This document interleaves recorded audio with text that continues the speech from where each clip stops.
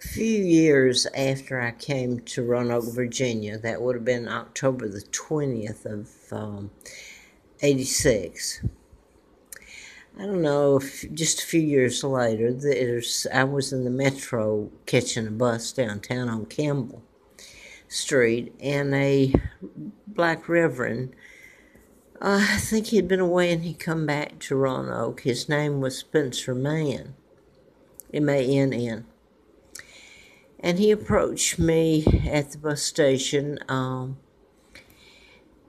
city bus, and he said to me, and I don't remember him ever speaking that much to me later when I ran into him, but he said to me, "You're $1 million baby.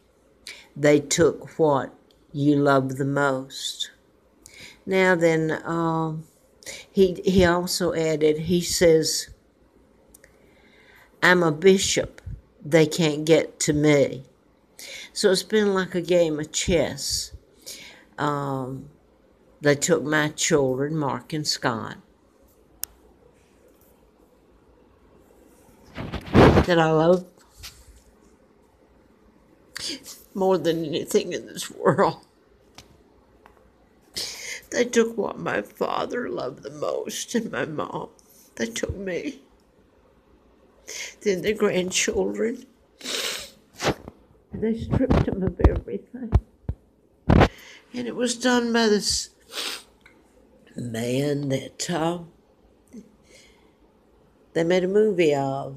He and Elizabeth, his daughter, the second, illegal, making them out to be the good guys when they're cold-blooded killers.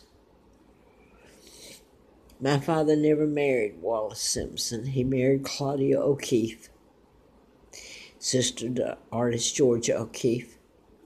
I was born in 39, kidnapped in 41. This is 1939,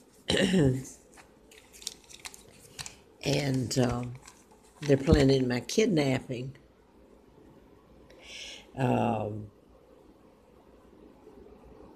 He's Jewish, Franklin Delano Roosevelt.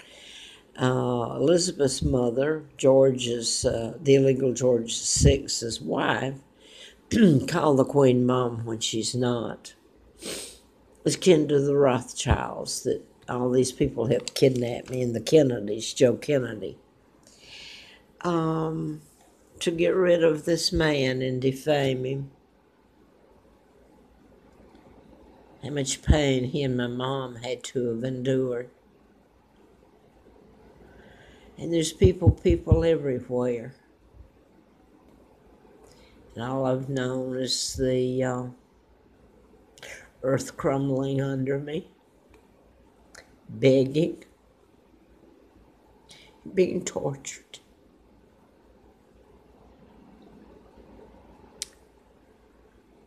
It's like a game of chess.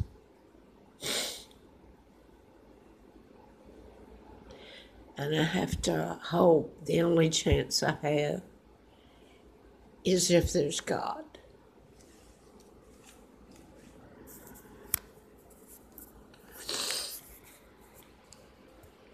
Because all I did was tell the truth. Be born.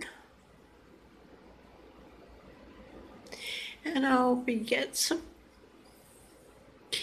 I hope he brings my babies back.